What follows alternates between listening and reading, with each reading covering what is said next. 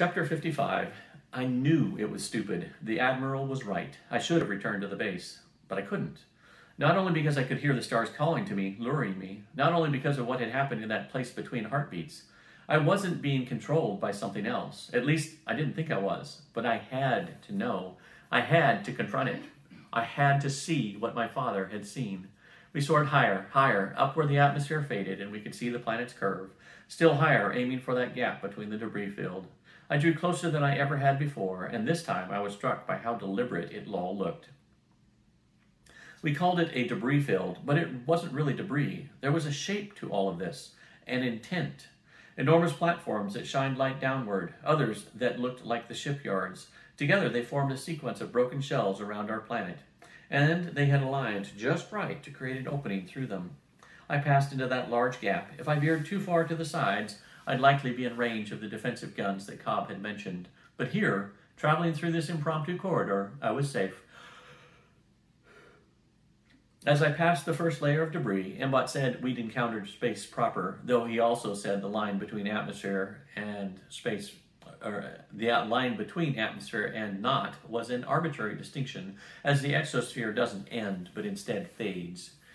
My breath caught in awe as we passed enormous platforms that could have held Alta 1,000 times over or more. They were covered with what appeared to be buildings, each silent, dark, millions upon millions of them. People lived up here once, I thought. I soared past several layers. By now, we were going at incredible speeds, Mag 55, but without wind resistance, it didn't really matter. Speed was relative in space. I looked away from the platforms toward the end of the corridor. Out there were still calm lights. Spencer, Embot said, I'm detecting radio communication ahead. One of those specks is not a star. I leaned forward as we passed another layer of debris. Yes, ahead I could see a glowing spot that was much closer than the stars. A ship? No, a space station, shaped like a spinning top with lights on all sides. Smaller specks moved about it. Ships. I adjusted our course, pointing toward the station. Beneath us, a platform revolved in its orbit, cutting off my sight of the shrinking shape of Detrius. Could I get back? Did I even care? I could hear them louder, the voices of the stars, chatter that didn't come through the radio and didn't form words. The call of the stars, it was Krell communication. They used that place between heartbeats to talk to one another, to communicate instantly, and the minds of thinking machines somehow relied upon the same technology to process quickly. It all required access to that not place, that nowhere. We drew closer to the station. Don't they know it's dangerous, I whispered, that something lives in the nowhere? Don't they know about the eyes? Maybe that's why we only used radio, I thought, why our ancestors abandoned this advanced communications technology. Our ancestors were frightened of what lived in the nowhere. I'm confused as to what you mean, Embot said, though the Krell are using some normal sublight communications in addition to the superluminary ones. The ordinary ones I can crack and listen in, working to translate. I slowed Embot, passing ships that turned toward mine. These didn't appear to be fighters. They were boxy, with large open windows at the front. In that moment, something hit me like a physical force. It crawled inside my brain, making my vision fuzz. I screamed, sagging in my straps. Spencer, Embot said, what's wrong? What is happening? I could only whimper. The pain and impressions. They were sending images. They were trying to overwrite what I was seeing. Engaging stealth and jamming, Embot said. Spencer, I'm reading unusual signals. Spencer?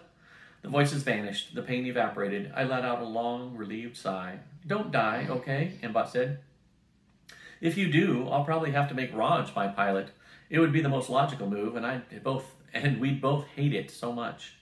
I'm not going to die, I said, leaning back, tapping my helmet against the seat's headrest. I do have a defect, a hole inside me.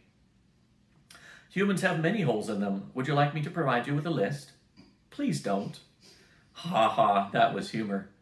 I have a hole in my brain, I said. It can see into the nowhere, but they can use it against me. I think my father was shown some kind of mind hologram. When he flew back down to Detrius, he saw what the enemy wanted him to. I remembered what he'd said. I will kill you all. He'd been so mournful, so soft. He thought the humans had lost, that his friends were already dead, that what he'd seen hadn't been reality. When he blew up his friends, I whispered, he thought he was shooting down the Krell. A small number of the boxy ships approached Embot in the blackness. They struck me as couriers or maybe towing devices. Through the wide glass fronts, I saw creatures that looked vaguely like the drawings we had of Krell. dark forms in armor with red eyes. Only here, they were bright colors, a perky blue and red, not dark at all. They reminded me a little of the pictures of crabs I'd seen from old Earth during my ancient biology courses. And the armor they wore seemed more like some kind of living apparatus with open plates on the head portion for the creatures to see out of.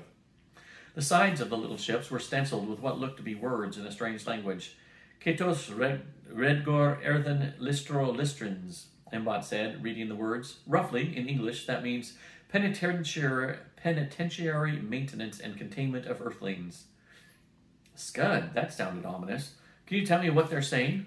There's some radio chatter near the station, he said, but I suspect these ships are communicating using faster-than-light cytonic devices. Relax whatever you're doing to shield us, I said, but don't put it down entirely. If I scream again or go crazy, put it back up. Okay, Embot said. You already seem crazy to me, but I guess that's nothing new.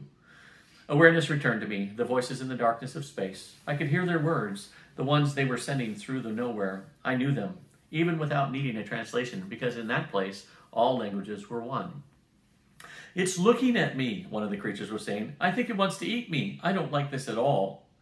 It should be incapacitated now, a communication returned from the space station.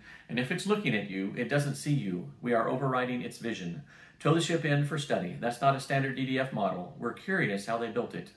I don't want to get anywhere near it, said another one of the creatures. Don't you know how dangerous these things are? Curious, I looked out of my canopy at a ship drawing closer. Then I made a kind of growling face, baring my teeth. The creature screamed and immediately turned its ship around and fled. The other two tugboat-style ships backed away. This is a job for fighter drones, one said, not manned ships. I sounded so scared, not like the terrible monsters I'd always imagined. I relaxed in my seat. Would you like me to try to hack their systems? Embot said. Can you do that? It's not as easy as it might sound, he said. I have to piggyback on an incoming signal, then decrypt their passwords, and create a dummy login, then transfer files while spoofing an authorized request, breaching local data defense lines, all without tripping any of their alarms. So, can you do it? I just did, he said. That was a very long explanation. Beginning data transfer, and they caught me. I've been booted, and security protocol is preventing my re-entry. Lights flashed on the station, and a moment later a squadron of small ships ejected from one of the bays on its side. I knew those flight patterns. Krell interceptors. Time to go, I said, grabbing the controls and sweeping us around. Do you think you can navigate us through the debris layers without triggering any of the defensive platforms? Supposedly, the Krell do that each time they attack the planet, he said, so it should be possible. I hit the overburn, launching us back toward the outer layer of debris. Embot put some directions on my canopy, and I followed, tense for the first bit. We skimmed close to some of the platforms as we weaved toward the planet, but none of them fired at us. I felt strangely alert. The sense of fascination I'd experienced earlier, the draw to seek out what was causing the stars to sing, had faded. It was replaced by stark realism. Coming out here really had been crazy, even for me. But as we wove past another layer of debris, the Krell interceptors fell back. It seemed increasingly that I'd be able to return to the planet safely. Did you get anything, I asked, from their computers? I started with the station's core orders and worked outward, he said. I didn't get much, but, ooh, you're going to like this. What? I asked as I hit the overburn, flying back down toward Detrius. What did you find? Answers.